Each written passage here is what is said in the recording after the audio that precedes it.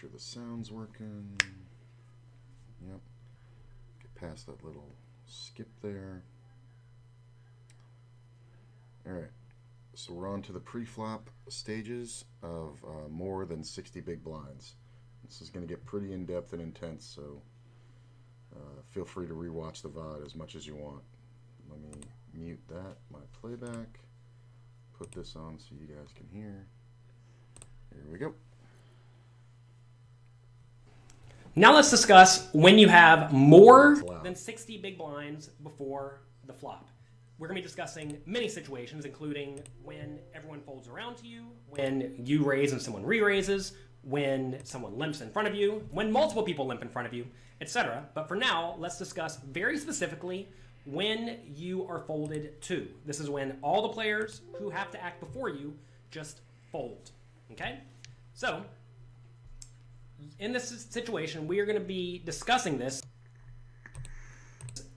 assuming you have roughly 75 big blinds, because when you have more than 60 big blinds, your strategy will change as you get deeper and deeper and deeper stacked. Like if you're playing 300 big blinds deep, you should play differently than when you are, let's say, 75 big blinds deep.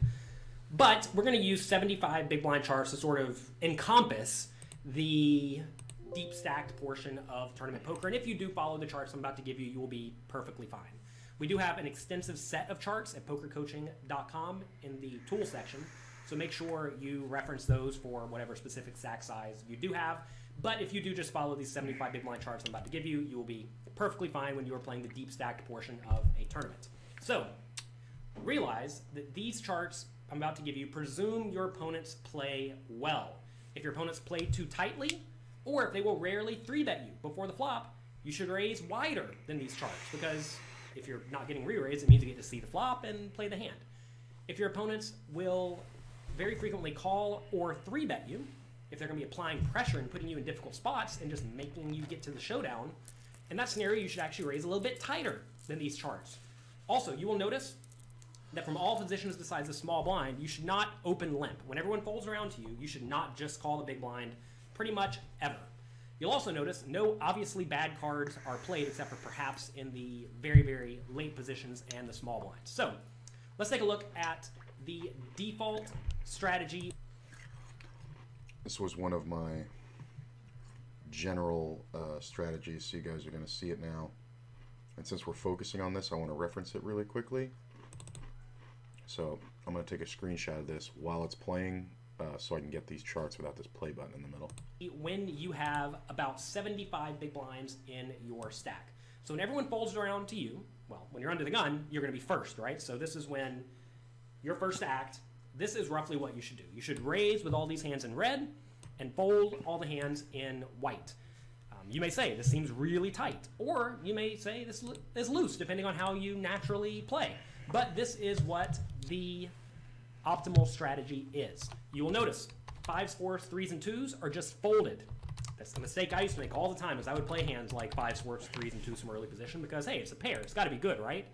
Well, it turns out it's not. It plays very poorly after the flop when you do not make 3 of a kind. You'll also notice some of these big offsuit Broadway hands. A Broadway card is a card 10 or higher, so a hand like King 10 offsuit is a Broadway hand. It's actually not all that good. It should be folded. Same thing for Ace 10 offsuit. Notice all these Ace X offsuits are just folded. You'll also notice some of these higher suited hands are still played, like Queen 9 suited, King 9 suited. These are perfectly viable hands, even from under the gun first position. You'll notice some of these weaker suited connectors are not quite as good, but if you did want to loosen up a little bit because you don't think you're going to get 3-bet very often, or you think your opponents are going to play a little bit too tightly, you should adjust by adding in stuff like Ace 2 suited, Jack 9 suited, 10 8 suited, 9 8 suited, Ace 7 suited, 7 6 suited, maybe even Ace 10, King 10. I'm sorry, Ace 10 and King Jack offsuit. So that's how you would widen that under the gun range. Like the never call pre-flop hands. Yeah, this isn't even talking about calling. This is just talking about opening. So this is when it's folded to you or you're first to act in the hand. It means with no limper, not even a limper. But I would definitely agree with these ranges. The part for me where it gets a little muddled is between cutoff and button because there are, I guess, hijack as well. Like my hijack probably plays like my cutoff. Cutoff plays relatively the same with a couple of add-ons from the button. Like maybe hands like Jack 6 suited, Jack 5 suited. Definitely hands kind of like the 6-5 or sorry 6-4 suited, 8-5 suited, things like that. I'll add into this cutoff because at most of the stakes I'm playing, players aren't opening enough from that position and they're folding too much from the button, small blind and big blind. The only thing to worry about is that some players know that they're supposed to 3-bet the button more. So if I start to attempt this and I realize that there's a player on the button that is 3-betting too much, then obviously I'll just pull it back, and the adjustment at the smaller blinds has to be bigger than it does at other stages. So like my typical default was, if this is my perfect cutoff default opening range, but there's a player on the button who's going to 3-bet me at a higher frequency, in other tournaments at higher buy-in levels, I'm going to the hijack opening range, but at the smaller stakes, I'm going to go to the low jack opening range, just because it needs to be that much tighter, because when players do that, even when they do it too much at the micros, they're still very willing to keep fighting. So I need my hands to be a little bit stronger on average, not a little bit, but literally like 10% stronger on average than I do to counteract that. So then I'll go to a low jack opening range, and it's the kind of thing where once you do this a few thousand times, you get these ranges down, so you don't even have to think about it. You just go, oh, I'm going to low jack. And you just kind of put it in your head. You're like, well, if I was going to open from the low jack here, what would I open with? Boom, this is it. So. And now, as you get closer and closer to the button, your range is going to widen a little bit in each position, because you have to worry about fewer and fewer players yet to act behind you, waking up with a premium hand. So, you see from under the gun, you get to play about 13.7% of hands. Under the gun plus 2, you get to play about 16.3% of hands. And then under the gun plus 2, you get to play 19.2% of hands. So you get to play just a little bit wider in each seat. You may see some rather odd things happen in these optimal charts. And like, for example, in this under the gun plus 2 chart, you see 9-8 suited played and 7-6 suited played, but not 8-7 suited played. That has to do with the ranges your opponents behind you are supposed to play. But you're going to find that most people yet to act are just not going to play optimally as well. So, to clarify, that means that the reason why you're not going to open the 8-7 suited theoretically as much is because players behind you are going to be more likely to be opening the ace-8s, the 8-9s, the 10-8s, things like that. So this is one of those ones where the computer figures out that it has slightly reverse implied odds, because you're going to be sharing cards, and you're going to be sharing cards that make straights and second nut straights. So like if a guy has 8-10 and you have the 8-7 and the board comes off 9-6-5 9-6-5-7 or 9-6-5 jack or something like that, you're going to either be chopping or crushed. So that's why it throws this out. In real life, in game, you can add these in if the table seems a little bit snugger than it should be, and typically at buy-ins less than, hey boys, hang on.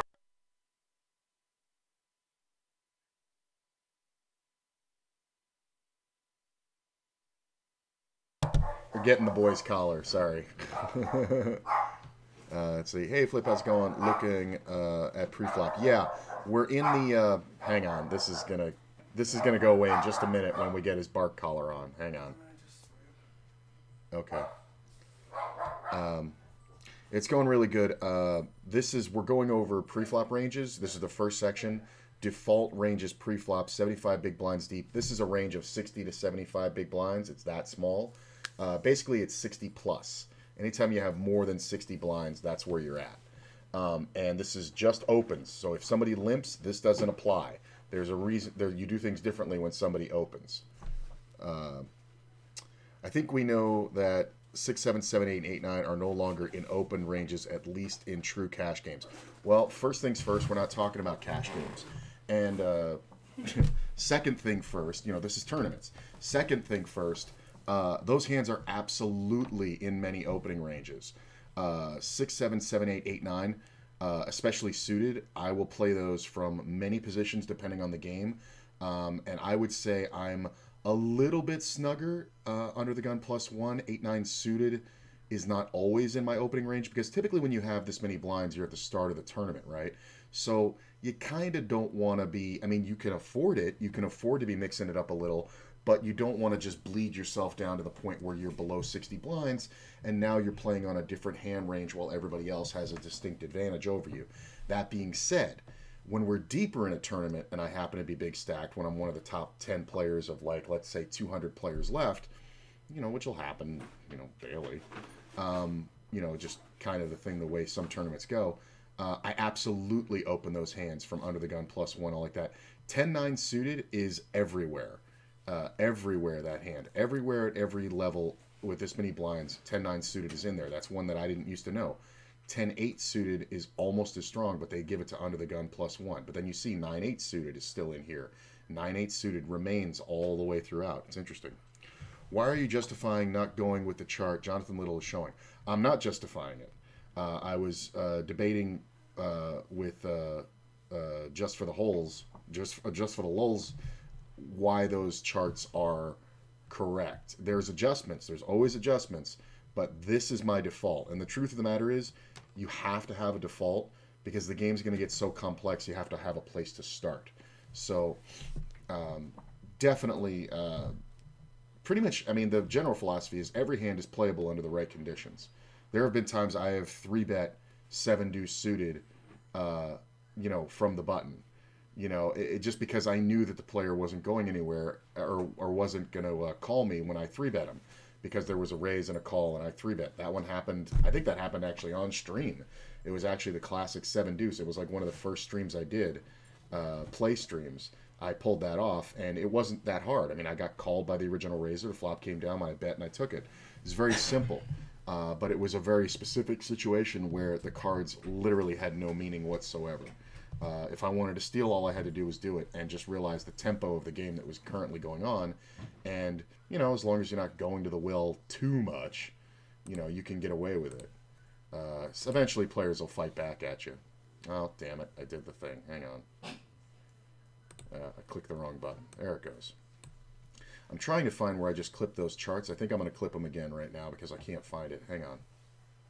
So when you see like mild discrepancies like that, you should probably just play the 8-7 suited. But I'm giving you the perfect optimal charts, assuming your opponents play well, so that you can then adjust from those based on what your opponents likely do incorrectly. And I think you're probably going to find most players are a little bit too passive and they don't 3-bet quite enough pre-flop. So if anything, you get to widen these ranges. That's a big one.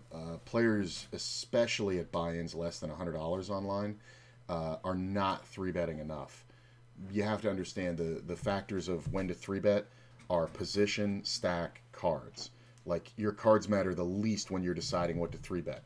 Now, they make easier decisions, like when you see aces, you're like, oh, this is a 3-bet, you know, saying stuff like that. But then again, when you're in the cutoff, you have 70 blinds, somebody opens, somebody raises, you can go, well, I can actually 3-bet here with, you know, King 10 offsuit, because I have proper removal and I can play a squeeze, you know what I'm saying? Did you not grind yesterday? No, I ended up not playing yesterday. I think I might have been just a little bit tired, and I was kind of working on some other stuff. God damn it, I did it again. Hang on a sec here. Hang on. I'm going to get this last time. Hang on, before I answer your question. Just a touch. So from the low jack seat, that would be first position if you were 6-handed, by the way. Some people ask, is there a difference between 9-handed poker? So yeah, I didn't end up grinding yesterday. Today is definitely a play day. It's been too many days off for me. I didn't even get all the editing I wanted to do done. I think I just I think I just needed the extra day off. It was very I was kind of muddled in my thinking, so I kind of let it go. Okay, where is this? I'm looking for the hang on, I can't find. Oh, there it is. Sorry, guys. I got to gotta find this fucking chart. Hang on. Files. Desktop. There it is. All right. Bring it out here.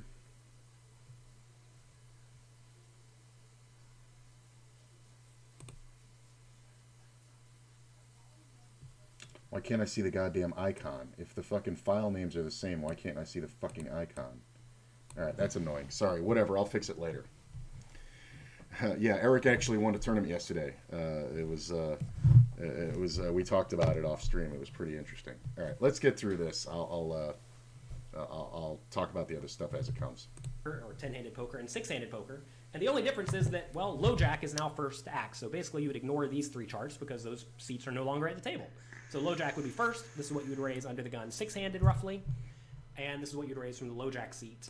It's an important distinction, and especially when you're playing 9-handed tournaments and 8-handed tournaments, when somebody's missing from the table, when the table's now 7-handed or whatever, you just throw out the under the gun range, and now everything moves up one range. So like he said, 6-handed, you have the small blind and big blind, and you have the button, cutoff, hijack, and low jack. Low jack is now under the gun. So when you're 6-handed, this is the range right here. If you are playing with any number of players at the table. Just to be clear, we have the button, then to the right of the button is the cutoff, to the right of the cutoff is the hijack, to the right of the hijack is the low jack, right?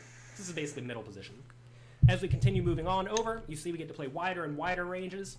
On the button, when playing deep stack, 75 big blinds deep, roughly, you get to play 54.8% of hands. This may be different than you are accustomed to. Some people play way tighter than this. Some people, however, play way looser than this. You'll find that some people will raise with any two cards on the button.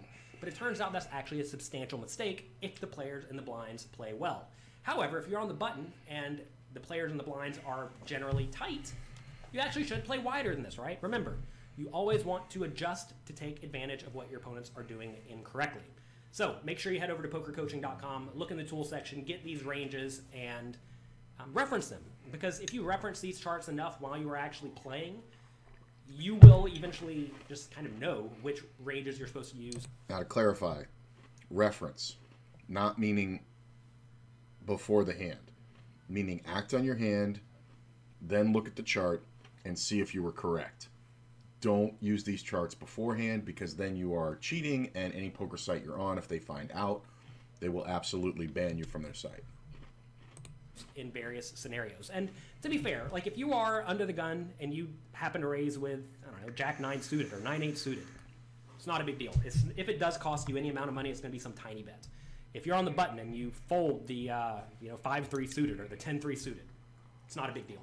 You're going to find that the hands that are on the very cusp of playability are usually barely profitable to begin with, but it is nice to have those hands in your range because it is going to generally make your bigger winning hands slightly more profitable because your opponents have to play a little bit more cautiously after the flop on all boards whenever you do play these weaker hands. For example, when you do raise from under the gun +1, imagine you never played any of these like 10-9, 10-8, 9-8, Jack-9, 10-9 suited hands. If the board does come 10-9-3, your opponent doesn't have to worry about you having those hands, which allows them to apply a lot more pressure to you. So you really do want to play roughly the hands in these charts without some sort of read that you should be adjusting based on your opponent's tendencies. Let's now discuss the unique situation of when everyone folds to you in the small blind. In this situation, you want to be playing a strategy that is very dependent on the big blinds strategy. Many players in the big blind will just fold every single time if you raise. Well, if that's the case, you should raise very, very frequently. When I say every single time, I don't mean every single time. I mean every time they don't have a very obviously strong hand. So against weak players, you just want to raise a ton from the small blind. However, some people will literally call you or re-raise you almost every single time you raise from the small blind. Against those players, you're going to want to tighten up a bit. However, this chart here is the optimal strategy from the small blind. And you see, it's a rather interesting strategy. It involves you just calling, limping, with some of the absolute best hands, some of these hands in the middle, and then some rather junky hands. And you may say, why in the world would we do this? Well, it turns out that when you limp with the absolute best hands, it allows you to limp with a wider range of junk. And when everyone folds to you in the small blind, you would really rather just put in half a big blind and play a 3 big blind pot. Because remember, there's a small blind, the big blind, and the ante. So when you put in half a big blind to play a 3 big blind pot, you really don't have to win all that often at all to justify playing your hand. Okay, so then the raising strategy involves raising these hands at the top, which are generally pretty good, and raising these hands on the bottom, which are, acceptable but weaker. Also, when you do raise from the small blind, usually a 3.5 big blind raise is ideal when you are playing deep stacked, 60 big blinds or more. And if you do stick to this chart, you will probably be perfectly fine. It is worth mentioning if you do limp with some of these best hands, you're going to be limping them and then re-raising them if your opponent raises. When you limp these hands kind of in the middle, you're limping and then calling if your opponent raises. And if you limp the hands on the bottom, the junky hands like queen 4 offsuit, 7-3 suited, you're limping and then folding with your opponent rate. He gets into that, and there's a completely 5-color, color-coded chart that we'll see for small blind versus big blind specifically that he's going to get into later at every blind level. It's a super complicated chart, but you can kind of use your intuition at this point. This chart, you know, you're going to limp aces, and if you get raised, you're obviously re-raising. And then hands like, you know, Jack 10 suited, you're going to limp and call. And then hands like, you know, 9-5 suited, you're going to limp and fold. You know what I'm saying? So there's a bunch of that in there with all this. And this is just when everybody folds to you in the small blind. Personally, especially at the beginning stages of a tournament, when I'm 75 big blinds deep, well, pretty much anytime I'm that deep, I'm going to be raising a much wider range of this because of the players that I'm playing against in general at the buy-ins I'm playing at. Now, after I've been on the table a few hours and we know how the blinds play and things like that, and I haven't been moved in a while, you know, I'm going to veer back more to this standard, you know, play. But that includes the limp fold, limp raise, you know, raise 4-bet, raise fold scenarios, you know, that I've got because I spent a good, I think it was about a good 3.5, 4 months, about 6 months ago, really studying my small blind play. Like it was over 90 days. I remember I ticked it off as I went, and just working on small blind versus big blind strategy at every blind level. So I got a fairly good handle on it because, like everybody else, I realized the biggest leak in my game was losing from the small blind, which everybody loses from the small blind. It's just a factor of the position and what you have to play versus what you have to risk to win. Like you said, calling half a blind to win a 3 big blind pot heads up, you know, that's pretty much ideal in any scenario, you know, so you can play a super wide range. You know, we're playing, you know, 85+% of hands here. Raises. Also, you'll notice there is no big blind chart. That's because if you're in the big blind and everyone folds to you, you just win the pot immediately, so there is no chart for that. So again, head over to pokercoaching.com and get these charts. You will find charts for all sorts of stack sizes, all sorts of scenarios, and make sure you reference them, because if you play the wrong ranges, you're going to find that the errors you make before the flop generally compound after the flop, and they result in you making bigger and bigger errors or having ranges that are just very, very difficult to play. And I want to make sure you don't have those problems and that you are playing well. So follow the charts and you'll be perfectly fine. All right. I'm going to do the quiz here. Playing 75 big blinds deep, everyone folds to in the low jack seat. With king 9 off, you should. Well, let's do it. I want to just pull up the charts, but for some reason I'm losing the icon. Here we go. All right. So these are the charts. You can go to the tools section and generate them perfectly. But we have 75 big blinds deep. The raise is going to be bigger. It's going to be 275. Usually 3 is fine. And you're in the low jack seat. So let's just bring it up. You're in the low jack. Looking at king 9 off is a fold very easily. But it's good to realize how much you should be raising in that scenario. But we're not raising it, so there you go. 75 big blinds deep, everyone folds you to you in the cutoff with 7-5 suited. Well, let's go back to it. Cutoff 7-5 suited is a raise, and your raises are only to 275. Bang. 75 big blind deep, everyone folds to you on the button with 8-4 suited. Both players in the blinds are overly tight. I'm not even going to look it up because they gave it away. Overly tight. 275 every time. We can actually look it up on the button 8-4 suited. It's not in the range. You can see it's on the cusp. 8-5 suited is there. 7-4 suited is there. 8-4 suited is not there. But these players are overly tight, so this is an adjustment. That's why we're adding in this hand. So those are the little adjustments you can make in those scenarios. 75 deep, everyone folds to you in the cutoff with ace-6 off. Based on a live read, you can tell the player on the button likes his hand. Well, that's probably a good reason to fold. But let's look it up before we make the total decision. Ace-6 off in the cutoff. Yeah, ace-6 is the worst ace in the deck. That's why I put it in there. Ace-6 off is in the range. It's actually slightly in, and the player ace-5 or the ace-5 off is in there too. These are kind of interesting because there's never any limps, I don't think. So, and the player on the button is going to have position. So I believe it's a fold. I believe if you're on the button and the small blind player is prone to limping, then you can just call the 8-6 off, or the ace-6 off. But I don't think I would ever do it. So I'm going to go with a fold here. Yeah. You're at the bottom of your range. This player yet to act seems to like their hands, so tighten up your range and just let it go. All right, cool.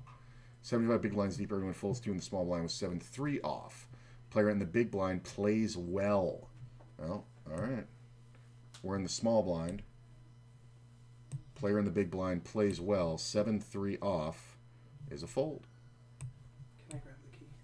Just 1 second. I'm almost done with this. Okay. 75 deep. Everyone folds 2 in the small blind with 10-3 suited. Player in the big blind usually plays a tight strategy. Well, I mean, that's a raise usually. But 10-3 suited from the small blind. Where is it? It's a call, but the player plays a tight strategy. I'm going to go with it's a raise to 3.5. Small blind raises have to be bigger. There you go. And you're making it bigger because you want to price him out of calling. I don't think he said that actually in the lesson because he goes into it in depth in the small blind play section, which comes up in a little bit here. But I can tell you through going through the course and through in-game practice, if everybody folds 2 in the small blind you want to raise, make it 3.5 blinds. And thank you. You're welcome. And the that goes pretty much universally unless you're at the point of like the last 2 tables and everybody has 20 blinds. Then you can make it 3 blinds. Or possibly 2.5 if you have a stronger hand, like something like ace, king, ace, queen suited that you want to get in. But if you're going to open from the small blind, 3.5 blinds is the meta. That's exactly what you do. All right, I'm going to mark that as complete. We're going to move on to the next section. Now let's discuss the situation when you raise, when everyone folds to you, and then someone yet to act 3-bets you. That's when, let's say, you make it 2.75 big blinds before the flop. Then someone yet to act makes it 9 big blinds before the flop. So let me give you 2 examples of how you should generally play in these scenarios. So let's say we're going to get 2 spots. Under the gun +2 raises, that's you. And then the cutoff 3-bets you. And then this is where the small blind stuff and the big blind stuff gets a little complicated. Also, under the gun +2 raises, and then the big blind 3-bets you. So you see, both of our starting ranges are the same in these 2 charts, but the way we continue against our opponent's strategy is going to be very different. And it's primarily going to be based on position. Take a look at these 2 charts, and let's observe the differences between them. It is worth mentioning that when you raise and the cutoff 3-bets, they're usually going to use a smaller size than when the big blind 3-bets because the big blind is out of position. If they use the same size, when you are against the big blind, you would be continuing with a wider range. As your opponent uses a bigger re-raise size, you should fold more often. So let's take a look at these 2 charts, though, because we're going to see some patterns that reoccur over and over and over in this scenario. First things first, take a look at what percentage of your range you are 4-betting when you are going to be out. So to be clear, this first chart is you are under the gun +2, you raise, the cutoff 3-bets, okay? That's what this strategy is based on. This second chart, you are under the gun +2. The versus the big blind comes in for 3-bet, and it's a proper 3-bet, meaning he's out of position, he's made the bet even bigger. This is how you respond to that. Pumpkin seeds are out of the oven. Hearing great pumpkin seeds everywhere. At least they're downgrade from sunflower seeds. Yeah, I used to love pumpkin seeds as a kid, but they do make a big fucking mess. It's a big thing to cook those in Florida. Out of position, this is when you raise and then the cutoff 3-bets you, compared to when you raise and the big blind 3-bets you. So on the left-hand side, we are going to be out of position. On the right-hand side, we're going to be in position. Turns out, you 4-bet a whole lot more when you are going to be out of position. That's because when you are out of position and you just call a 3-bet, very often you're going to check the flop, they're going to bet, you're going to have to fold. Good general rule, when you're out of position, you should be 4-betting more than when you're in position because of what he just said. But here's the other thing, a factor to remember. Let's say you have 60 blinds and you open ace king suited under the gun +2. Okay, you open to 2.5. It goes around to the cutoff. The cutoff now makes it 8 big blinds, right? And it folds back to you. the reason why you're now 4-betting for value with the ace king suited is because you're reducing the stack to pot ratio. So when it gets back to you, you're going to make it 30 big blinds. And when you make it 30 big blinds, if that player decides to jam, you have an automatic decision to call because too much has been invested. The pot is now too big. It's not so much the investment, but the fact of the pot's size. At that point, facing that last jam, if you both have 60 blinds, you're going to have 30 blinds to call to win 120 big blinds total, right? Plus the blinds and antes, so 122.5. That's better than 4-1 on your money, which means you only have to win. What is it? 20% of the time. And with ace king suited, you are going to do that versus the deck, except for precisely aces. I think versus aces, ace king suited is maybe, if they're not counterfeiting, or well, if they're not counterfeiting your suit with one of the aces on the king. I think it's something like 17%, but that's close enough to 20%. I'll have to look that one up later, just for my own OCD. Weren't they by the door? If they're not there, they're probably in your room, the den. So that's the reason. You're reducing the stack to pot ratio, making your decision simpler. Now, if you 4-bet under the gun +2 and the player calls you in position and you have 30 blinds left, there is now 60 in the pot, you can open rip with the ace king suited reasonably boards that you missed. You know what I'm saying? If the board comes off jack high, you can rip that board quite a bit. You can just go ahead and jam right into it, and you're now representing the overpair. And believe it or not, you're actually going to be winning a large portion there, where the other player has ace queen, or they have a hand where they can't continue, like pocket nines, pocket tens, things like that have now missed the flop. Some players will even do it as low as pocket sevens. I saw that like 3 days ago when I was playing and put a guy in that exact situation when I had aces, and that's exactly how the betting went down. So that's the other benefit of 4-betting, is you're reducing the size of the pot in relation to your stack, making it much simpler to play. But if you're in position, you get to stick around way more often on the flop. It turns out being in position is very valuable. When you are in position, you want to keep the pot small. And when you're out of position, you want to grow the size of the pot to take away your opponent's positional advantage to some extent. Okay, something else you'll notice. Both of these ranges are continuing roughly 60-ish% of the time. You're going to find that whenever you raise and someone 3-bets you, assuming they're playing well, you are going to want to continue with about 60% of your range. Something else worth noting, the hands that are folding are usually the big offsuit cards and kind of the junky suited hands. But you see, we're really not continuing very often at all with the offsuit hands in either scenario. You see all the hands in green, there's almost no offsuit hands in green besides pretty good ones, right? One more thing worth noting is that the bluffing range, the 4-bet bluffing range, is very polarized in both instances, and usually it's going to be made up of hands containing an ace or a king. That's very, very important. So you see, in this instance, even when we are only 4-betting aces for value, we are also using a few bluffs. Remember how I said you wanted to use a polarized strategy when your opponents play well, and you want to keep them guessing. This way, if under the gun +2 raises and big blind 3-bets, when we 4-bet, we have either aces, which they are clearly in bad shape against, or we have a few sporadic bluffs.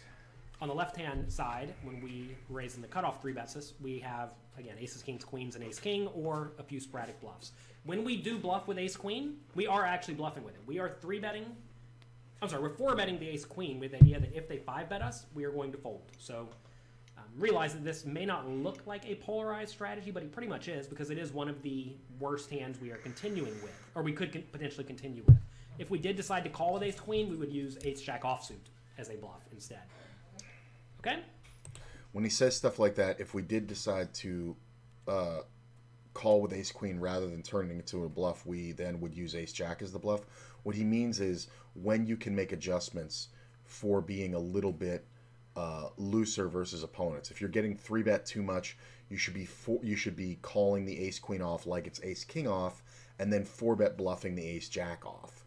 because your hand has more intrinsic value versus a player who's 3-betting too much.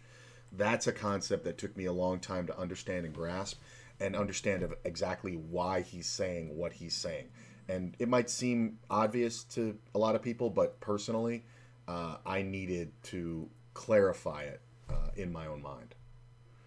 Yeah, Wednesdays and Thursdays are super slow, Eric.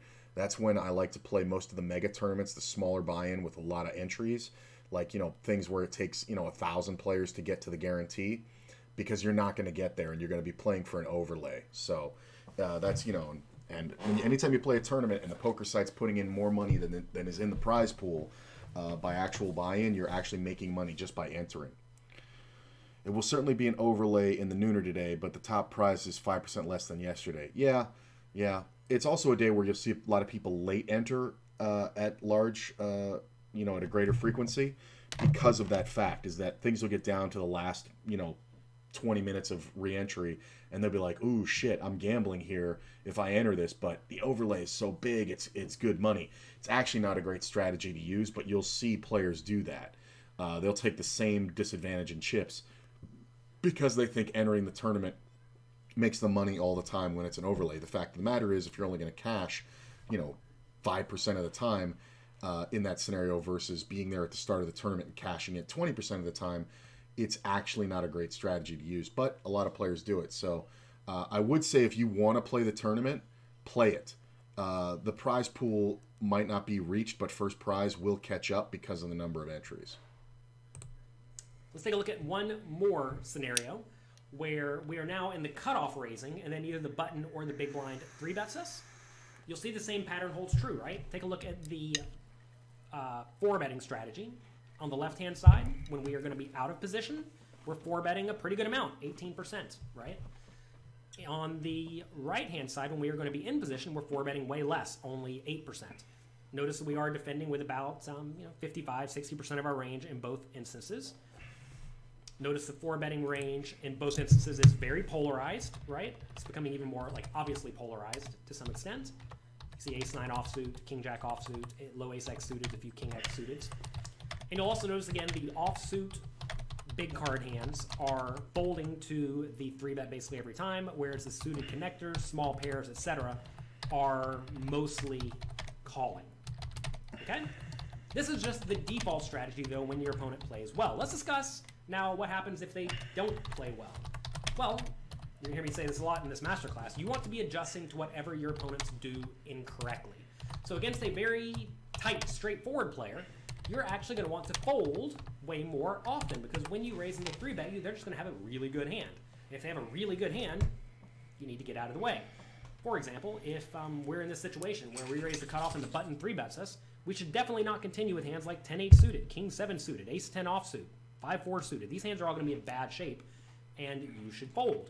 So instead of continuing with about 55 or 60% of your hands, you may only continue with 35% of your hands. And that's okay, because your opponent has a really good hand. Alternatively, if your opponent's a maniac's a player who is raising, re-raising, and just generally putting you in bad spots, against a player like that, you're going to want to continue with a very large portion of your range. So in this instance, we would continue way more often, and we may actually 4-bet bluff him more, depending on...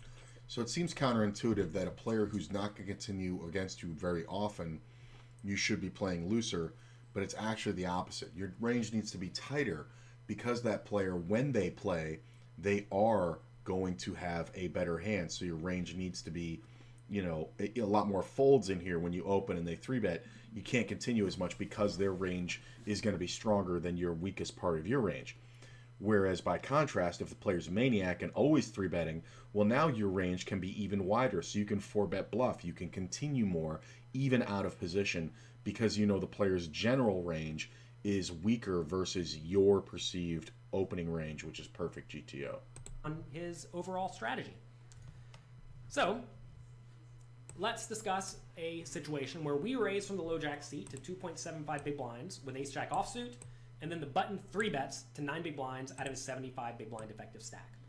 Against a tight player, we would always fold, literally every single time, because the tight player is going to have ace-jack dominated. They're going to have a hand that makes it to where we have only 3 outs a lot of the time. For example, if we have ace jack and they have pocket queens, we're going to need to get an ace, and there's only 3 aces remaining in the deck. It's not a good spot to be.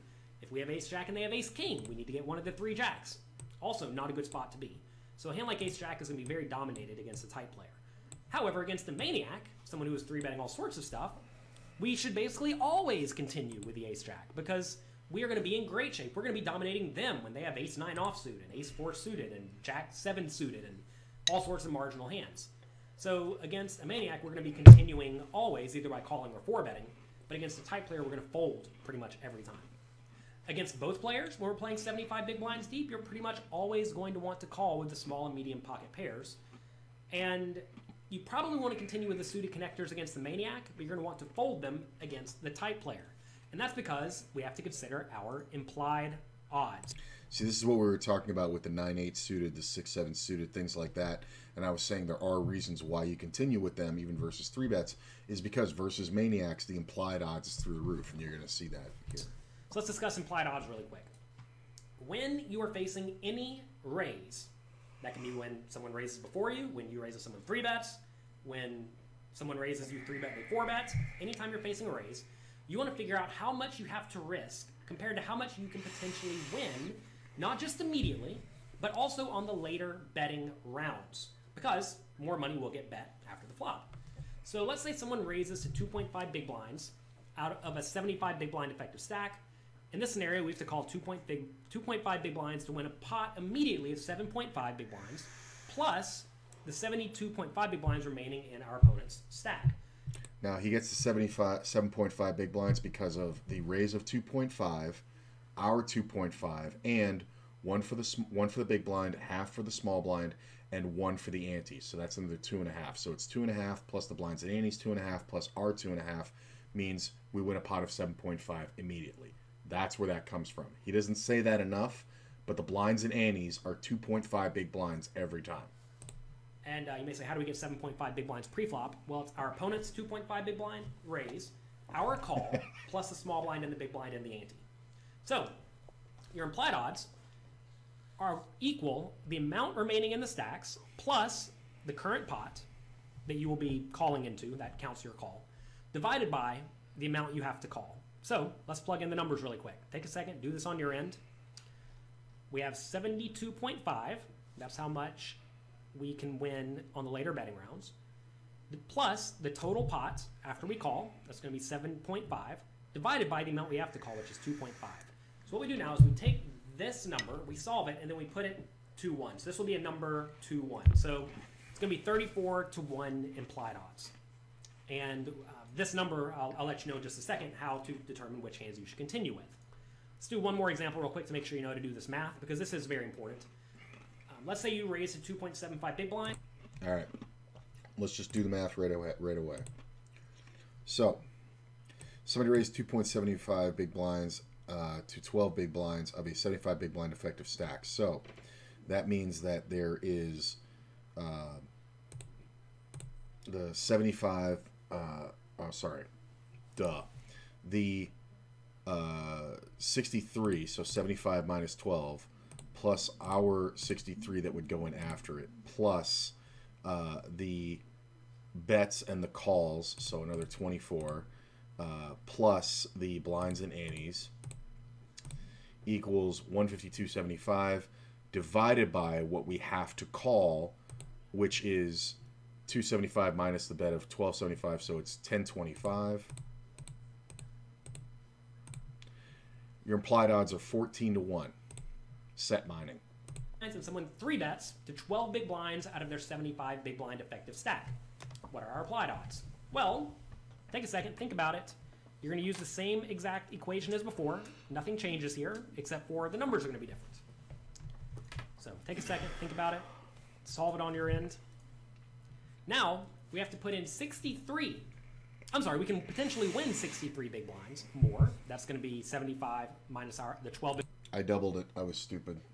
I did it wrong. blinds our opponent's already put in, plus the total pot after we call, which is going to be our opponent's 12, our 12, small blind, big blind, and ante, so that's 26.5, divided by how much we have to call, which is 12 total minus our 2.75 we already have put in, which is 9.25.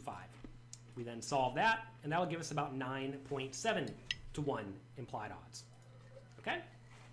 It is worth mentioning, you will very often not fully realize your implied odds. For example, if someone's playing 300 big blinds deep and they raise it 3 big blinds before the flop, you're getting 100 to 1 implied odds or something like that. But you're not going to get all 100 to 1 implied odds because you're not going to win your opponent's whole stack every single time. In general, as stacks get shorter, you're going to realize your implied odds better. As your opponent is more maniacal, and they're betting and raising and re-raising before and after the flop, you're going to realize your implied odds better. But you always figure your implied odds based on the fact that all the money will go in.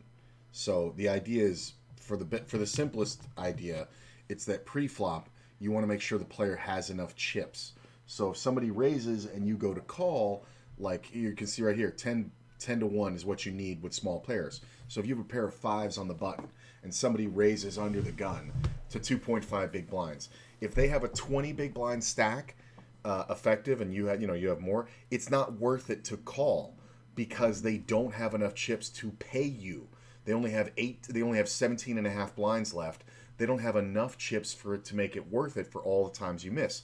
Now, if the person has at minimum 25 blinds, so they started out the hand with 27 and a half, and they have 25 behind, you calling that 2.5 big blinds is enough, because when you hit your set and the money goes in, you are getting 10 to 1 on your call. You're going to win at least 27.5 versus the call pre-flop. Now, it can be 25, it's fine, but at the same time, that's the thing to consider. So you'll see, and this happens a lot in game, and I'll say, well, I want to play this, but this player doesn't have enough money. That's what I'm talking about. When they don't have enough chips to make it worth it, I can't throw away the calls on these little pairs and suited connectors and bullshit hands that need more potential behind them to win. And that's the concept of implied odds. Like you can see with suited connectors, the guy needs to have 20 to 1. So if somebody raises to 2.5 and you have 8-7 suited on the button, you can call it if they have 50 fucking blinds, but you can't call it if they have 30 because it's just not worth it. You're not going to make enough versus the amount of times you're going to have to take that flop and fold. If your opponent's a little bit more conservative, you're going to realize your implied odds worse. But in general, if you are getting at least 10 to 1 implied odds with small pairs, you should pretty much always continue in the pot. And if you're getting 20 to 1 implied odds with suited connectors or suited aces, you should also pretty much always continue in the pot. If you're not quite getting the correct implied odds, you want to consider if your hand can continue based on its own merit, just because your hand's good. For example, pocket eights is a hand that can call a 3-bet, even if you're not quite getting 10 to 1 implied odds, because you'll occasionally flop an overpair. When the flop comes 7-3-2, you have a pair that's bigger than the board. Pocket eights on 7-3-2 is pretty great. Even on something like 10-7-4, pocket eights is still pretty good. So you're going to be calling 3-bets with hands like pocket eights a large portion of the time. And you're going to find, if we go back to these charts, some of these hands that essentially demand implied odds but are not quite getting it, like 10-8 suited, 8-7 suited, 5-4 suited, pocket 4s, they are still going to continue, even when they're not quite getting the required implied odds, but that's just because those hands are pretty strong. As the hands get weaker, like 9-6 suited, 7-5 suited, King 4 suited, these hands start to get folded. Okay? But the main takeaway from that is when you're getting 10 to 1 implied odds with the pairs, you basically always... Yeah, people do tend to overinflate their implied odds to justify the call. It really is something where you have to start being aware of the other player's stack and ask yourself, what can I win here? And the easiest way I've always found to think about it is playing against, the old man coffees at the poker table, playing 1-2, and you're sitting there with, 8-7 suited, in the cutoff, and old man coffee is sitting down with $80, and he raises to 6. You know what I'm saying? And you're sitting there with, 8-9 suited or 7-8 suited or something like that, and you're like, okay, I can't even win enough off this fucking old man to justify this call, because one, I have to hit the hand, I have to get 20 to 1 immediately. I don't even have that because he doesn't have enough left behind. He only has $80. He doesn't have $120. But on top of that, he's also, standard going to be fairly tight. The older players, at the bad 1-2, the older players tend to play too tightly. In general, most play too tightly at 1-2. But, you know, in that same scenario, if he's sitting there with $300 and he makes that same raise, you want to call with the suited connectors and baby pairs every fucking time because they're so tight, they will get most of the money in with the aces. So you flop 2 pair or better, you know, you can just get all the money in on the flop a lot of times, believe it or not, versus these really, really tight players because one, they don't play enough hands, so when they do play, they get kind of overexcited, and two, they really don't want to get bluffed. So if you ever get in that situation and you like flop the joint versus aces, you know, just like a trips or 2 pair or something like that, if they make their continuation bet, and it's usually going to be sizable, just make a small raise back to them, and you're going to see them go, you know, like either call it and then just you can make a monstrous bet on the turn and they'll just get the money in, or they're just going to jam it all in right there, especially if there's like 2 of a suit on the board. But if it's like 8-8-4 and you have like, you know, 8-7 in your hand, but there's the 2 diamonds on the board, you're going to see them jam in so often, it's disgusting. And then they're going to go, you got a flush draw. And the amount of times I've heard that where the guy goes, you got a flush draw after I call, I go, no, of course not. And I turn over the fucking trip 8s. Then they look at me like I'm a fucking idiot. And it's like I'm an asshole. Meanwhile, they have 2 outs versus me. It's fucking hilarious. It's the funniest shit that I ever come across at the poker table because of their lack of understanding of exactly what I'm doing and why I'm doing it. It's hilarious. Is want to call, and when you're getting 20-1 implied odds with suited connectors and suited aces, you also pretty much always want to call because those hands, when they do make a good hand after the flop, have the potential to win a lot of money. But you want to make sure you actually can win a lot of money. If you can only win a little bit, then it doesn't make sense to try to essentially make a strong hand because the amount you're risking now will not be made up for whenever you actually do hit your hand because you can't get paid off all that much if your opponent doesn't have very much money in their stack. So that's implied odds. Now let's discuss the reverse of implied odds. Those are reverse implied odds. So reverse implied odds is the idea that some hands are going to be extremely dominated, right? That's, again, when you only have 3 outs or maybe even less. These hands are quite bad, especially when we are deep stacked. And you're going to find that if we go back to these charts, the reverse implied odds hands are hands like King 10 offsuit, Queen 9 offsuit, Ace 7 offsuit. These hands can be played before the flop if everyone folds to you, but when you get re-raised, your opponent's range is going to have you incredibly dominated. So you just have to fold these hands. These hands are not playable. A big mistake a lot of recreational players make is they'll raise a hand like Queen Jack offsuit, someone will 3-bet, and then they'll call every time because, hey, they have 2 big cards, right? But in reality, you're going to be against a lot of hands like pocket aces, kings, queens, jacks. You're in bad shape against all that. Ace king, that's a head. Ace queen, that's crushing you, right? Ace jack, that's crushing you. King queen, that's crushing you. Turns out you're just crushed a lot against a reasonable range. So it turns out hands like ace x offsuit, big card with a king, big card with a queen, these are just not good hands, and in basically all scenarios, they should be folded whenever someone raises before you, especially when you are playing deep stack, like we're discussing here when we have more than 60 big blinds. My default used to be not to play the off-suited varieties because of their reverse implied odds, but that's actually incorrect. You should be opening the Queen 10 off and the King 10 off, you know, from the under the gun +2 position because of the removal your cards have. You just have to be aware that there's going to be a lot of hands in your range where you're going to open, get 3-bet, and fold. And it's an easy fold. And people kind of shy away from that concept because they're like, well, if I can't defend with this hand, what am I doing? Well, if you fold that hand, you're losing more value because when you make that raise under the gun +2 with King 10 offsuit, let's say, and it folds around to the big blind and they call, and the flop comes off and they check and you bet, you're going to win that fucker 90% of the time. Like, no matter what the board is, you can bet. And the fact of the matter is you're going to end up with some really disguised ones where the flop's going to come off, you know, 10-4-5, and you're going to have top pair with a damn good kicker, you know, the king kicker, and the big blind's going to have the 10 as well because they're going to be defending with a proper range. So they're going to have 10-9, 10-8, 10 jack, queen 10, all those hands. They're also going to have hands like, you know, the suited ace 5s and 4s that have a pair that won't fold, but you have them crushed, and they only have very few outs, and they're doing that calling because they feel like you couldn't have hit the 10, you must have ace king, so they're going to go ahead and call you, and then on the turn, they're going to have to reevaluate when you bet again. So when the board pairs the turn, you got to be a little more aware when a 5 or a 4 comes off.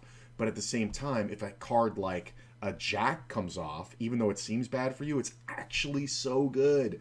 And you can actually continue betting for value because the player is still going to be in their head going, this guy has fucking ace king. I have him crushed with ace 5 with a pair of 5s. Let's see. It's like the players who overbet pre-flop with aces because they're trying to protect. Meanwhile, they only win the blinds and antes sometimes in their stack so bad. The best example of that, Eric, I actually have a funny story. I was in a tournament, and this happened back-to-back hands. I swear to God. We were past the cash, and me and this other player were fairly big stacks. He was very tight, and I was me. So this one hand happens. I'm in the big blind, and he's in the low jack. And it folds to him, and he's got 40 blinds. He makes it 15 blinds to go. And we're playing like 500 and 1,000 at this point in the tournament. And he did that, and I was like, I think I was talking to the guy next to me, and everybody folds, of course, and it gets to me, and I go, and I look, and I go, did you bet 15,000? And he goes, yeah. And I go, jacks are good. And I open folded, you know, I think it was like I had something like 9-4 or something like that. And he goes, yeah, I hate this fucking hand. And he shows pocket jacks. And that's the hand that they freak out on the most. They always have that, there's no right way to play pocket jacks. Fuck you. I've never believed that. In my life, I've never believed there's no way to play pocket jack. Fuck your loser attitude. There's a way to play every hand. So the very next hand, as God is my witness, like a divine intervention came, and I'm in the small blind with pocket jacks. Okay? I swear to God. And it folds to the same player, right? Now he's a little earlier in position, and he makes a raise, a standard raise. Okay? And I think it was like 2.2 big blinds, something like that. It folds to me, and I 3-bet to 9 blinds. Goes back to him. He calls it. Okay? We go to the flop. It comes off 10-5-4. He waits for a second and then checks. And I kind of drum my fingers. Actually, I drummed the nails on the side of the table, so it was making this really cool clanking sound. And I went, same bet, 9 big blinds. And he then raises. And this guy, you got to remember, we started with about 43, 44 blinds apiece. So he's got like 36 left. He goes, I'm all in. I go, I snap call you, sir. And I go, remember what you said about the pocket jacks? There is a way to play them. And I turned them over. And he had ace 10. And I crushed him, and I eliminated him from the tournament. And I ended up winning that tournament. And he was like, oh. And somebody else said, you don't have to dig at him. And I'm like, no, this is the way you play pocket jacks. Well, if I'm him, I'm just... And he's still sitting there. I go, if I'm him, I make it 30 blinds pre-flop because I'm a pussy. And then you just fold. But now I got your stack. And he was mad, but I was like, fuck this guy. I was so tired of him. He was just a tight idiot who had been getting cards. And I was salivating because I knew all I needed was one little bit of advantage against him, and I was going to get him to make a huge mistake. And I did. I busted him literally the next hand. It was probably one of my favorite hands I've ever played because of what had just happened. Like, it was one of those weird ones, like being blind versus blind, and the guy chops all night, then doesn't chop, and you have aces. That happened to me once, too. But it's hilarious. But there is a way to play pocket jacks. There's a way to play every hand, and that's why you do this work. If you are going to play these hands, they should very often be used as a bluff. Going back to this, you see hands like ace-jack offsuit. It's used as a 4-bet bluff. King-jack offsuit, used as a 4-bet bluff, right? Ace-9 offsuit, used as a 4-bet bluff. And that's okay, but realize these are not calling hands. These are not hands that you want to call a pre-flop raise with, especially when you're out of position, especially when the stacks are very deep. Now, as stacks get shorter, hands with reverse implied odds become a little bit more playable. And that's because very often they are just the best hand at the moment, and you can't really lose a whole lot more money because there's not a whole lot more money to bet. For example, if you're playing 25 big blinds deep, if you raise and someone 3-bets you and you have ace-jack offsuit, you're really not folding unless they're a very, very tight player, because if you make top pair, you're just happy getting your money in after the flop. But if you're playing 150 big blinds deep, if you make top pair with ace jack and someone bets the flop and bets the turn and bets the river and wants to put all 150 big blinds in, that top pair is going to be pretty bad. So you always want to ask, essentially, what hand am I generally going to make after the flop? And if I make that hand, am I happy putting in a lot of money? And if the answer is no, I'm not happy putting in a lot of money, quite often you should just sidestep those situations to begin with, which is why when we go back up to these charts, you'll see that the hands that call against the 3-bets are usually the hands that have the potential to flop very, very strong post-flop hands, whereas the hands that are folding to the 3-bet are hands that are just generally weaker, or hands that are very likely to be dominated and don't want to be put into a difficult spot after the flop. At this blind level, you got to remember, like he said, like, you know, king 10 off, not great, but if you were to raise with it on the button and, you know, you got, you know, 3-bet by the big blind and you called it and you only had 20 blinds left and the flop came off 10 high or king high and you got all the money in on the flop, you're kind of happy, especially if it's 10 high. You're kind of good with that. I guess the better example is ace jack, where if it comes off an ace on the flop, are you okay getting all the money in, where you have to call 20 big blinds to win 30, let's say, or to win 50 total because of your 20, the other player's 20, and the 10 that's in the middle. You're probably happy with that, with ace jack suited with 20 blinds. But if you have, like he said, 100 blinds, that pair of aces is kind of worthless if you get all the money in. But this also feeds into the bet strategy of when you can push players off hands. When you have more chips, you can 3-bet pre-flop, you can bet the flop, bet the turn, and jam the river with nothing. Just because of the perceived range that they have, a lot of players will call that turn bet and need to see you bet the river. Biggest mistake you can make is calling on the turn if there is a chance you're going to fold the river with your strongest hand that you're going to make. So if you've made, you know, top pair, you know, with ace jack, you know, making top pair ace, and somebody, you know, had 3-bet you pre-flop, they bet the flop, you call, you bet the turn, or they bet the turn, and you call it again, and now the river comes off, and they jam on you. It's amazing to me how often that gets a fold, but the person just continued on the turn with a hand that was too weak. You should know when somebody bets the turn, they are going to bet the river. That's the assumption. If the player hasn't shown you any weakness by his bet size, timing, or whatever, the assumption is they're going to bet the river. So commit on the river. If that's the hand you got and you're going to call it and be left with, you know, a 0.5 stack to pot ratio, you probably just want to get it in or fold, man. You got to make the decision right there. And if you're going to get it in, you don't have to jam. You can just call and allow them to bluff and then call it off on the river. That way you guarantee to realize your odds. I think people float the flop wide in 3-bet pots and fold a ton to a double barrel. That's very true. The current, it used to be that when you c-bet the flop, people would fold about 65-70% of the time. But you're saying they float the turn? I'm saying they float the flop a lot. And fold on a turn to a double barrel. Oh, yeah, I skipped the word turn because double barrel means the turn bet. Yeah, no, I see what you're saying.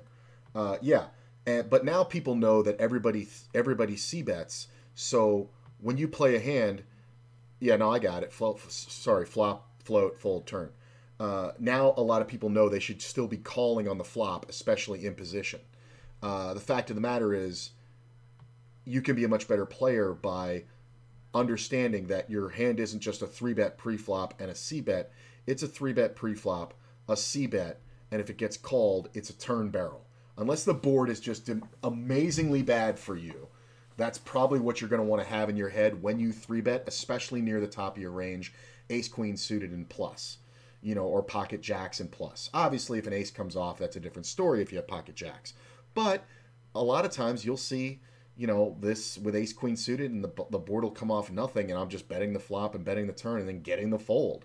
And depending on what the board texture is, I will jam the river, usually a very high percentage of the time, probably about 60-70% of the time, because I'm not going to bet through the turn if I don't believe I'm going to get the fold on the river.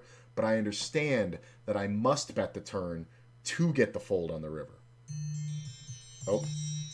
There's my alarm. Sorry. I set an alarm so I wouldn't be the morning stream too long because I want to play in the afternoon. We're going to finish this section, and then I'm going to wrap it up. FYI, entry plus rebuy, ace queen off, 18th in chips, and tourney with 85 players. Right. Oh, and the add-on. Right. So at the end of registration, this is what we were talking about on WSOP because of their structures. I would just typically wait standard to right till the last minute of re-entry, and then enter, take the rebuy and the add-on, and now, like you said, you're 18th in chips in a tourney with 85 players, and you were able to take the first hour and a half off. You know, fuck them. Yeah, no, that's exactly what I used to do. That's why I love that that strategy for WSOP, and some tournaments are like that. Meanwhile, there's tournaments on ACR that have 6 or 7 levels of late reg left that I won't even enter because I know that, you know, I can't inflate my stack right from the start. I have to win from there. So it just depends on your different stack sizes and strategies. All right, let's finish this up. So again, the set of charts I gave you here are just default charts, but I really don't think you need to be heavily relying on the default charts in these scenarios because you will have reads on your opponents. Some people are going to play way too tightly, in which case you should fold way more often when they 3-bet you. And some people are going to play way more wildly, in which case you should continue way more often. But that said, you do want to understand that against a generic opponent, you're going to want to continue with about 55 to 60% of your range. When you're in position, you want to be calling way more than when you are out of position. When you're out of position, you want to be 4-betting with a wider portion of your range. So those are some basic... So understand what he said there. In position, you're going to be defending the same amount of times. The same amount you're going to be defending about 55% when you open and get 3-bet. In position, you're going to be calling more. Out of position, you're going to be 4-betting more. So that means the hands that you want to 4-bet are either bluffs or value hands. But you're not going to call as much because of your positional disadvantage. Basic tips, and we'll continue moving forward. All right. This we're going to have to use the tools section because I didn't snapshot these, but we'll get there. Okay. So I'm going to bring up the tools section. Just bring up another tab with Jonathan Little's poker coaching site in it. And I'm going to show you guys how I do this in practice away from the game. So we go to the tournament pre-flop GTO charts. And the question is, you raised a 275 out of your 75 big blind stack. Okay, so we start with 75 big blinds. We'll call it 80. That's fine. From the cutoff. Okay. Oh, we have the chart right here, but I'm going to do this one to look at. A strong player 3-bets the button to 12 big blinds. Can you profitably call with 3-3? Well, let's just use these. Fuck it. 275 out of 675 big blind stack. A player with 3-3. A strong player on the button 3-bets to 12 big blinds. Can you profitably call? Well, what we're looking for is our implied odds, right? So we're going to get out the calculator. And our implied odds are... There's a shortcut here. You can just do the player's whole stack, 75 blinds, plus what you're going to put into call. So that's, what is it, 9.25 equals 84.25 divided by your call right now. So that's, oh, wait a minute. So it's his whole stack plus my whole call, which is 12 big blinds. Right, that's right, 87. Divided by the immediate call of 9.25 blinds.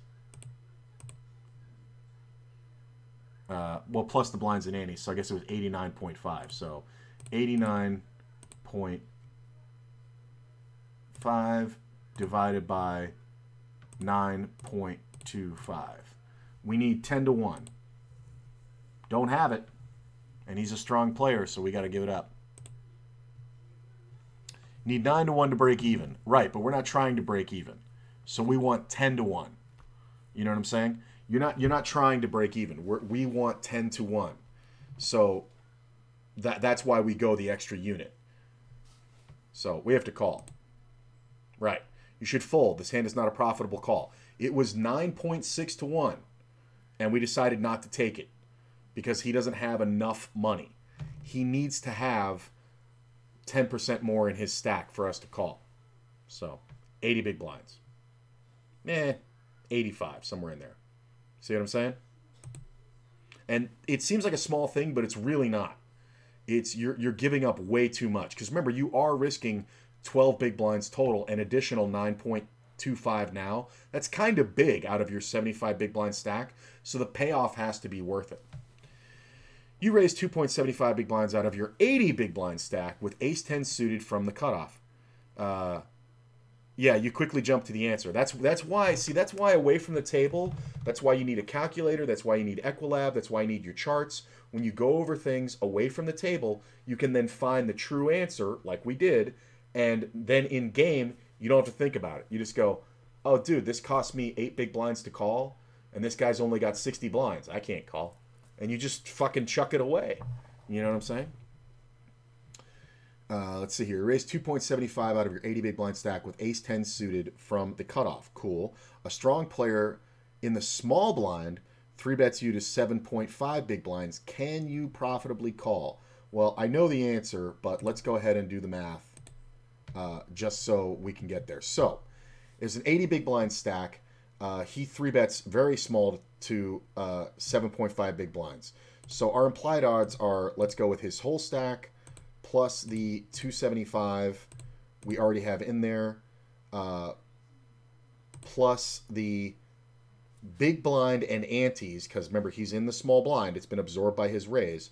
So that's an additional 2 blinds, one for the big blind, one for the antes. 84.75, and it costs us, what is that? 4.75 blinds to call, divided by 4.75. We are getting 17.84 to 1. He is a strong player, and as you can see, the ace-10 suited, let's see here, he was in the small blind. So we're going to go with from the cutoff, big blind. Okay, this is the pay is a little bit better because he's in the small blind, not the big blind, so we have the free big blind money. So the ace-10 suited, we absolutely continue with. We call. We're getting 17, almost 18 to 1 on the call for implied odds, but also our hand defends better and we are in position. So the answer here is yes. Ta-da!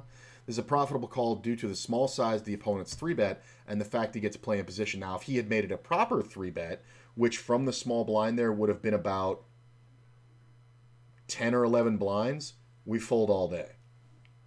This section seems to not only be talking about with you dealing with shorter stacks, but how to leverage the small stacks when it's yours. Very true, because you do have to consider that. Now, you got to remember, in these scenarios, the effective stack is a deep stack.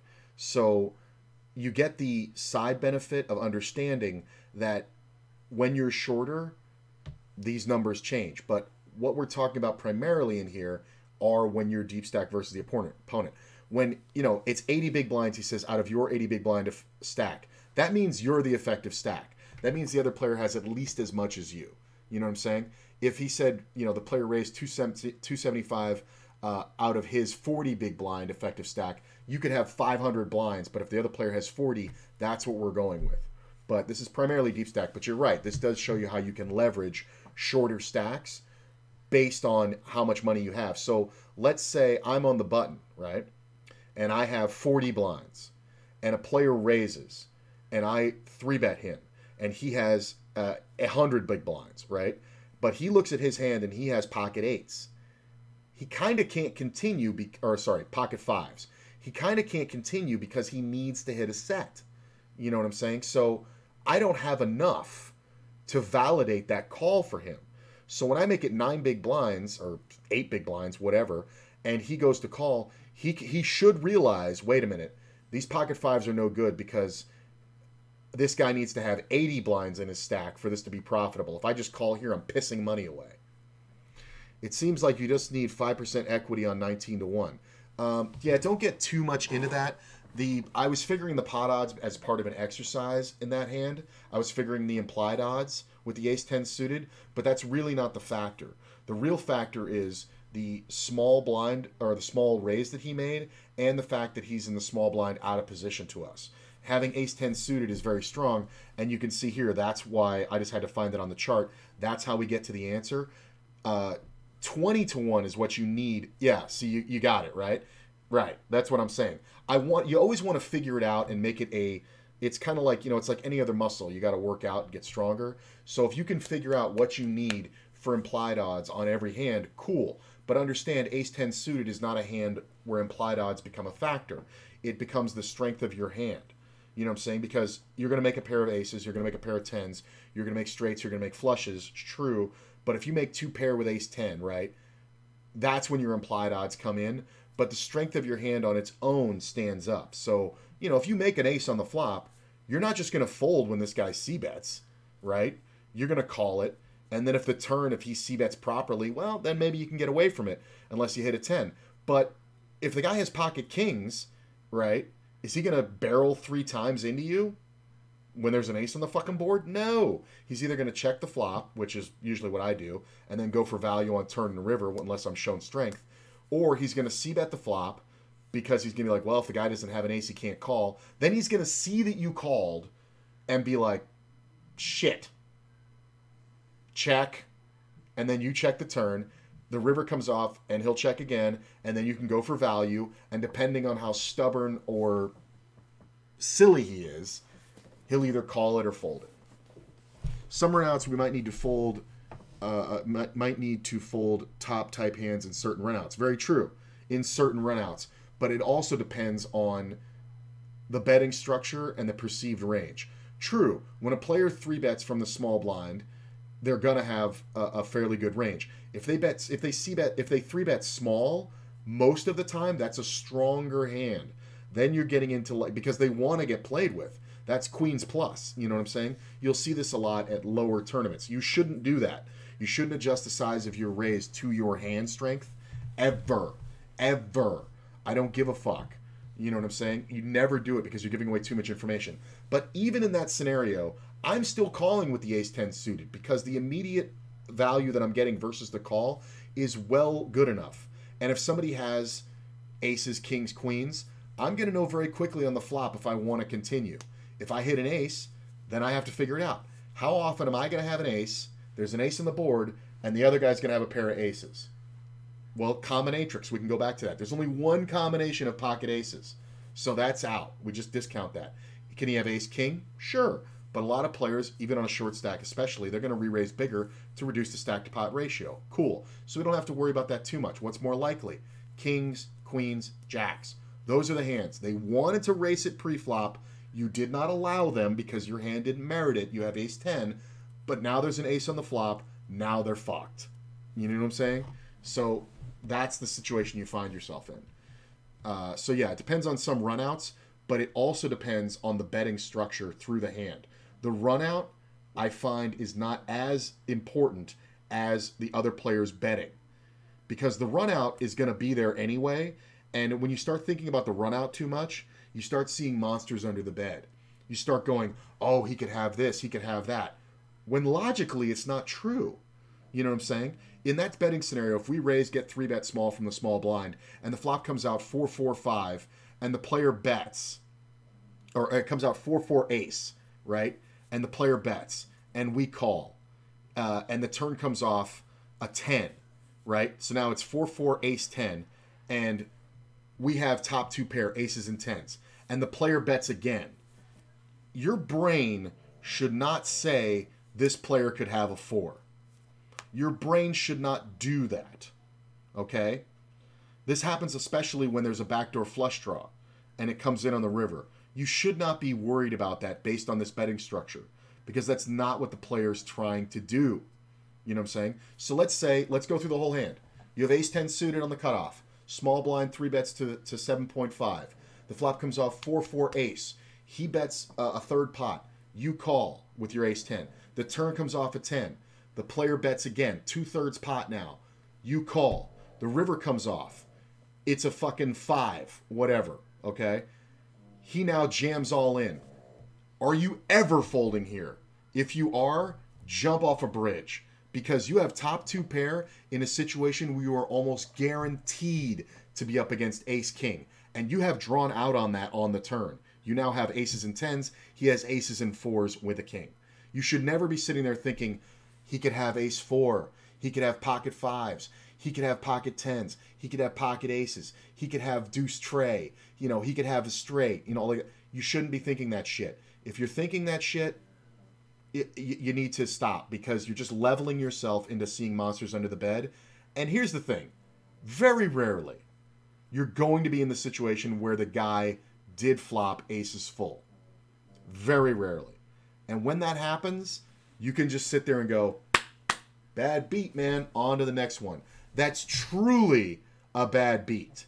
A bad beat is not getting it all in pre-flop, aces versus kings, and the guy hits a king. That's not a bad beat. A bad beat is one where you should be convinced you have the absolute best hand when all the cards come out, and a random small percentage thing happened where you just so happen to not have it. You know what I'm saying? Because the hands are so close in equities. So that's the thing. And leveling yourself will cost you years on your poker development. You have to throw out the illogical stuff and get comfortable with the concept of the conceivable nuts. The most reasonable hand that is best. Not the pure nuts. The pure nuts is quad fours on that board we ran out. But if by some miracle you had pocket tens and hit the 10 on the turn, you have the conceivable nuts. You know what I'm saying? Even ace 4. You could have opened ace 4 suited, flopped the full house. The other guy could have pocket aces, yeah. He could make pocket tens full on the turn, yeah. That is a thing that happens in the world. But like Einstein said, probability, not possibility, is what matters. How probable is it? It's not very. So you should be more than happy to get the money in with ace 4 full house at any point in this hand and just be like, well, that sucked, you know, and just move on. That's why you'll see me laugh. Somebody mentioned it in the stream the other day that I took a bad beat. It was like a 2-outer, and I was just like, I started laughing, and somebody whispered me, and they said, how can you laugh about it? And I told him, you ever watch Jackass and you see the guys get hit in the nuts or fall off of something and they're in immense pain? You know they're in immense pain, but they're just laughing. Laughter reduces pain. So when you realize how ridiculous something is, it's actually proven that laughter can reduce your pain. So those guys would laugh to reduce the pain. If you talk to, and Johnny Knoxville did an interview later, he actually said that laughing about the situation helped him when he was dealing with pain. Steve O did a whole thing about it. It was really interesting. So if it's that painful, man, just realize it's ridiculous and just laugh about it. Aces versus your full house. They flop top full, you have second full. Fuck the world, man. That's too funny. Last question. You raised 2.75 blinds out of your 60 big blind stack with 9-8 from the low jack. A strong player 3-bets to 7.5 big blinds. Should we continue? This is one where implied odds come in. I already know the answer, but I'm going to illustrate it for you. Okay? 60 big blinds is the effective stack. We're just going to count that as the implied odds of our opponent, plus our 2.75 that is already in the middle, plus the blinds and, or is he in the buttons? So plus the blinds and antes, 2.5, equals 65 blinds. It's going to cost us an additional 4.75 to call, okay? Because there's 275 out there. He raised to 7.5. It costs us 4.25, okay? We divide by 4.25. We are getting 15 to 1 on a call with 9-8 suited from the low jack versus a strong player. Nope. Not enough. We need 20 to 1. It seems nitpicky, but we need 20 to 1 to do it. Wrong. Oh, wait a minute. I didn't go to the chart. I fucked up. I was thinking about just the call. He's right. We're in position. I fucked that one up. If the positions were reversed and we had opened and they 3-bet and we're out of position, then my math is correct. That's when we call. I read the question too quickly. From the low jack, strong player from the button, he's in position. We're out of position. We should call it the 3-bet with the suited connector spot due to your implied odds versus the deep stack. Yeah, because he's in position, we're out of position. We should be calling more instead of folding or 4-betting. Stupid thing I just confused there. But this is why I go through these quizzes, man. The dyslexia switched the question around on me. So there you go. So 15 to 1 is definitely good enough when we're just going to check or fold the flop. I was thinking about 4-betting in position versus calling out of position. So that's fine. We're going to mark this as complete. And go back to the... Forward, discussing more pre-flop strategies. Go back to the courses. Hang on. Go back to the courses. We'll go to the Tournament Masterclass. And see, we're into the 60 big blinds. So that took us... Here's how dense this thing is. I've been streaming for an hour and a half. We're 2 sections into this first section. This is only pre-flop 60 big blinds plus. We still have all this to go. The next section, pre-flop 35 to 60 big blinds. That's how specific you have to get. Worst bad beat I ever saw was Gabe Kaplan, who talked himself into one by not properly understanding what was happening at the final table of a 100K buy-in tourney that had 82 entries, the 3rd biggest tourney in Las Vegas that year. Yeah, I know that one. Yeah. That one actually, I don't think it was on TV, but it was written up somewhere and put all over town. Yeah, I know the one you're talking about because Gabe was doing good. He was doing really good, and he fucking tanked it. Was that the year the one drop first started? No. Oh, you were the reporter. Okay, yeah. So you wrote the thing. Yeah. That's funny. No, that was way before the one drop. Way before. That was like, that 100K buy-in was, when was that, Eric? Was that like the late 90s? Because that was early in poker. 100Ks did not come around. It might have been in the 2000s, but I feel like it was in the early 90s. You were the only reporter. So, yeah, you must have written it up, and that must have been what I saw. Because I've heard that one.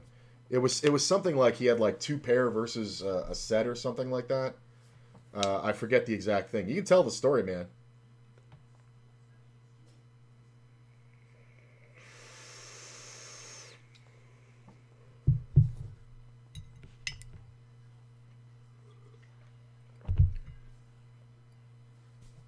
Or was it set over set? I forget. No, that was the year of the second one drop. It was a satellite. Ah, okay. So that must have been like 06? No, it could have been earlier than that. Remember watching it on TV. Yeah, I don't think it was on TV, though. The one drop was on TV, but I don't think this particular event was. It was a satellite to the one drop. So 2013. Well, it's possible. So 100K buy-in to go into a $1 million tournament. But yeah, and then you're sitting there with a 100K buy-in, 82 player field. Fucking, what is that? That's $8.2 million. Jesus, that's crazy. All right, I'm gonna close this stuff out. I'm not gonna do a host. Spraggy's on. Go check him out. I'm not going to bother. Let's see. The first was Sam Trickett. Yeah, against Antonio. Yeah. Antonio coming out. Love Sam Trickett. Ended up being the pocket nines, hitting a set versus king versus ace, and Kaplan had the biggest stack with 10-10. Oh, yeah. That's one of those things. Hang on one second here, guys. The fuck is this? Why is Sprint texting me?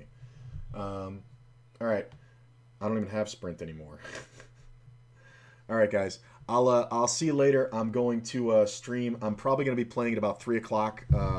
I'd say 3:30 at the latest. I'll post it in the title, so if you want to come back and check, I'll let you know what time in a little bit. Yeah, at 3:30 I'm playing at the latest. Probably 3 o'clock.